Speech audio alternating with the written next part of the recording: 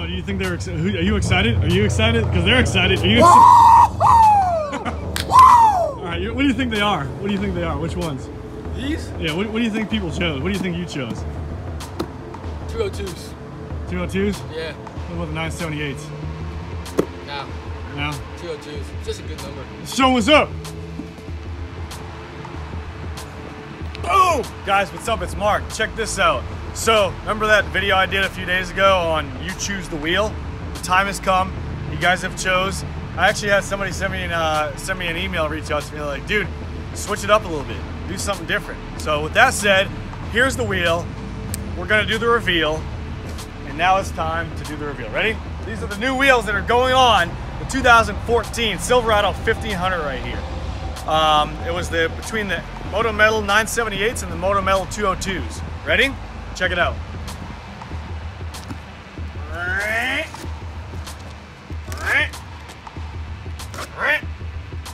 Safety first.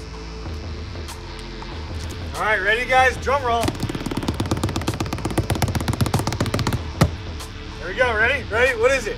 What do you guys think it is?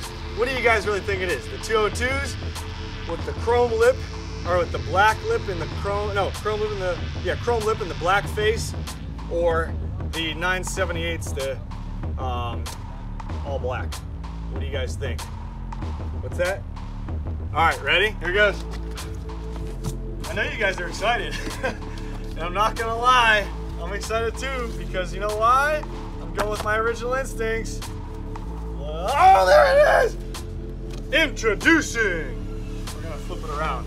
The Moto Metal 202. We're gonna put this here nicely, hopefully I don't drop it.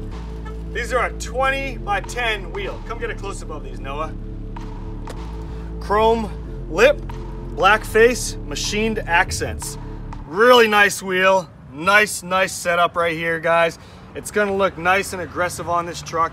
I think it's gonna be quite a good fit. So let me try to set this down. Hold on. Set it down right here. Oh, you hear that? Golly! Slide this out of the way. Put that there. God, these wheels are heavy. They don't make wheels light nowadays, do they? Oh my God, so heavy! Shit! Horse shit! So there it is. All right, get like a sexy photo of me like posing on it. Look at to all the models out there. Look at all the models. Look at me! Look at me! I'm a model. Oh no, cool. Anyways, hope you guys like the model shoot and the photo and everything. These are the chosen wheels, the Moto Metal 202s. Chrome lip, black face, machined accents.